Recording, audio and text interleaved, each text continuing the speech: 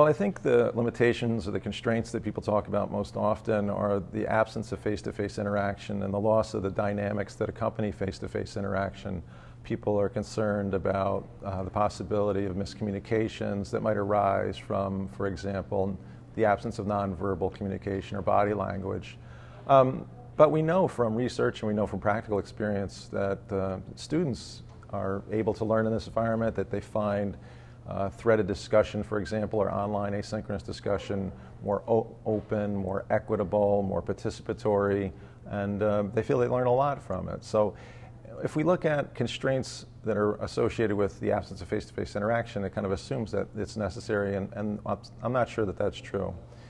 The other thing to think about when you talk about constraints around the absence of face-to-face interaction are, will they always be there?